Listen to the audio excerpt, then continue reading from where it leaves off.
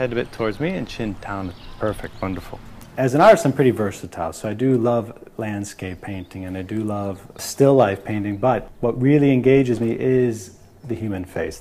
Trying to get the pose that shows off a person's likeness the most and their personality. My wife, Auntie Celeste, I made her pose over and over and over again. Now she won't pose anymore. I come from a family of artists. My father's an architect, my mother's a writer, and both of my brothers went into the arts as well, so we grew up in this very active cultural environment. In fact, my parents met at a figure drawing class at the School of the Art Institute of Chicago, where I studied briefly as well. I'm just going to basically elaborate on the drapery, and I'm going to change the angle of the leg, because it's too much of a square. In the 80s and 90s, there wasn't any formal training available at a university level for figurative art. They told me to go somewhere else. I ended up taking an alternative route, going for an atelier system, where it means you study with individual artists in sort of an apprenticeship.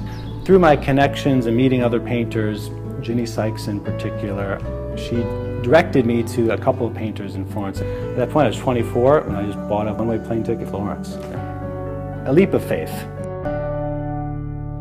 My wife's from southern Italy, so I ended up going down there for a while, and then I studied fresco painting and ceramics, and I'm a sculptor as well. I do a lot of bronze sculptures. I'm passionate about studying the history of art, because art comes from art as well. So I eventually got a degree in art history. We're talking about the sculptures. Yeah. Dug the clay himself out of the ground. I would go to the hills and dig the sand out of the hill, clean the sand, mix it with the lime, and then put the lime plaster on the walls, preparing the paints from scratch. It's a lifetime of regaining this knowledge to preserve these methods that were lost. They actually sculpt in the bronze. It's fascinating. It gives me great satisfaction that I am carrying these forward and I can transmit them to a next generation of painters.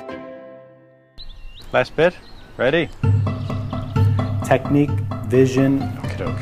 a sensibility. They all come together to create a great work of art. It's an honor to have my work here. The greatest compliment I've received is I keep coming back to your picture and I can't leave it. Oh, that's it. Okay. Technique and what you're saying are fused together. Just technique is not art. It's a poor substitute. It's not the same. What I admire about artworks of the past is the sacred quality of the work that's supposed to speak eternally. I spend a lot of time on developing the craft. Like it? Okay. Because I want the works to last longer. You don't see that very often, so that's pretty... No, the power of art to build bridges between one person and another is fantastic. You have to get your mom's approval. That's the hard part.